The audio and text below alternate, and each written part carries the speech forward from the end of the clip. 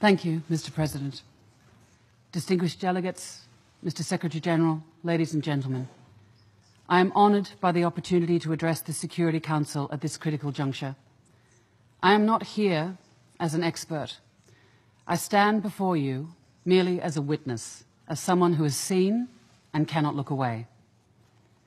I went to Bangladesh last March as a UNHCR Goodwill Ambassador to see what I could possibly contribute in responding to the massive humanitarian needs unfolding there. Nothing could have prepared me for the extent and depth of the suffering I saw. An 18-year-old woman, who I'll call Layla, is chief amongst my memories. One of the 720,000 stateless Rohingya refugees who fled violence and abuse in Myanmar's Rakhine state since last August, Layla fled her burning village with her infant son, Yusuf.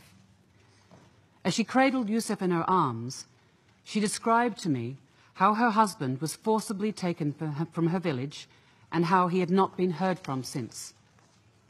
How, 5 days later, these same people returned, setting fire to her home and forcing her to flee alone with her baby.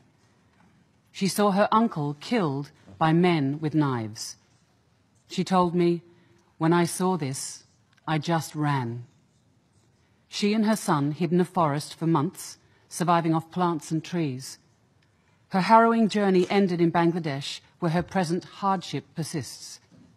Another refugee family took her and Yusuf in, sharing their cramped shelter. And as I sat with Layla, a small child was playing behind me, and I noticed some terrible scars on his leg.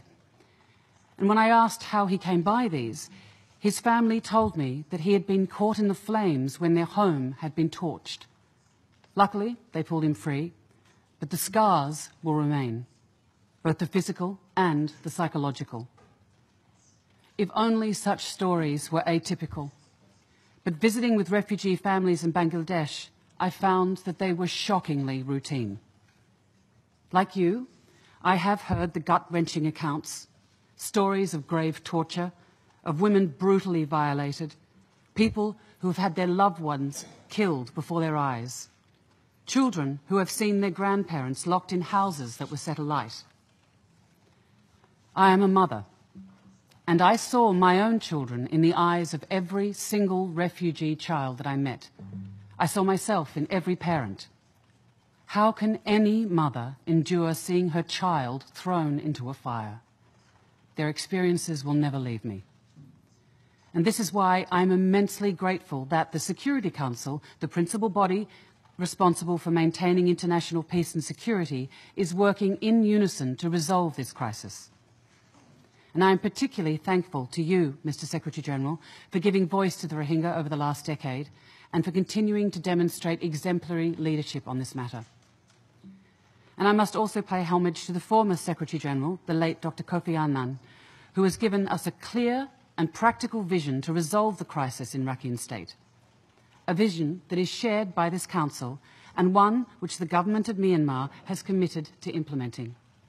A vision that, if realised, will ensure that women, men and children of different religions, ethnicities and backgrounds in the Rakhine State can thrive collectively. But as this Council and the UN work with the government of Myanmar to ensure this, urgent efforts are still needed for the Rohingya in Bangladesh. Mr. President, it is important to recall that this is not the first wave of massive forced displacement of Rohingya refugees from Myanmar to Bangladesh in the last 40 years. The scale of displacement is so large and so severe that today there are more Rohingya living in exile than in Myanmar itself. In 1978, 200,000 Rohingya refugees streamed into Bangladesh, freeing brutality and widespread abuse. Gul Zahar, a young Rohingya woman, was amongst those who fled. 14 years later, in 1992, another wave of violence forced 250,000 stateless Rohingya refugees to seek safety once again in neighbouring Bangladesh. Once again, Gul Zahar was amongst those who fled. Today, there are 900,000 stateless Rohingya refugees in Bangladesh. Gul Zahar, now 90 years of age, is sadly amongst them once more. 4 decades following her initial flight, Gul lives in abject poverty in Bangladesh, with the sole wish that her great-grandchildren will have a better future. The need for this future to transpire inside Myanmar has never been more urgent. If we fail to act now, Gul's grandchildren, like thousands of others, will be unable to escape this relentless cycle that generations of Rohingya have experienced. Mr. President, Bangladesh's recent response, receiving over 700,000 refugees in a matter of months and providing them safety, is one of the most visible and significant gestures of humanity in our time. But the needs are vast. The suffering is acute. Much more international support is needed. Thanks to the efforts of the Bangladeshi government, the host communities, UN agencies, NGOs, and the refugees themselves, life-saving efforts have ensured that the Rohingya refugees have endured the monsoons largely unscathed. Yet, as you yourselves have seen, they continue to live in squalid conditions. With only 33% of the refugee operation funded, amounting to less than 70 cents per person per day, this is not surprising. Rather, it is quite embarrassing. Many Bangladeshi villages living nearby with very little to call their own have been helping the Rohingya refugees over the past year. If people with so little can step up, why can't we do better? Refugees need to feed their families. They need clean water and sanitation facilities to wash, to cook, to clean. They need a secure shelter to weather monsoons and the heat.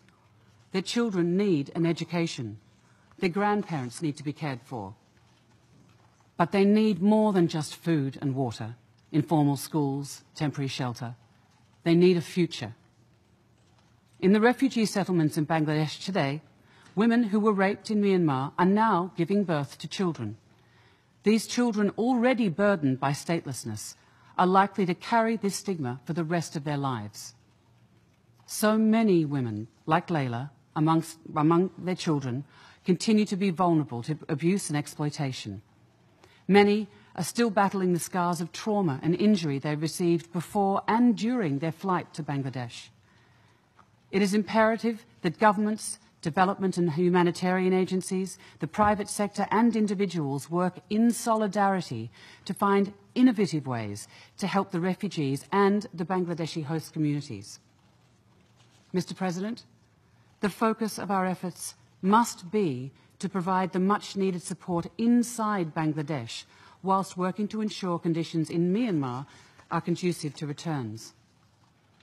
The many refugees that I spoke with consider Myanmar their home, but they have real, deep fears about returning there. The denial of their right to move, their right to marry, their right to work, their right to health care and education renders them amongst the most vulnerable people on the planet. Refugees move back home when it is safe and secure to do so.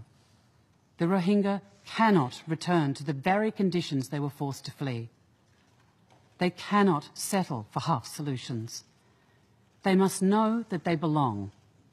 A clear pathway to full citizenship is essential. This is not a luxury. This is not a privilege. This is a basic right that all of us here enjoy. A right that the Rohingya do not have.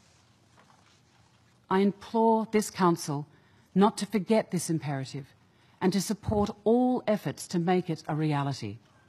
And in the meantime, to encourage more robust international support required to meet urgent and pressing needs within Bangladesh. My mind often returns to Layla and her neighbours. Did she find out what happened to her husband? Did her shared temporary shelter survive the monsoons? Did she manage to celebrate Eid last week? Will her young son, Yusuf, be able to return home to Myanmar and go to school one day? Or, like Gul Zahar, will he too suffer an endless cycle of fear and forced displacement? Mr. President, together we need to change the future of Layla, of Yusuf, of Gul Zahar, and of the Rohingya living in Myanmar, in Bangladesh and beyond. There are no shortcuts. There are no alternatives. We have failed the Rohingya before. Please let us not fail them again. Thank you.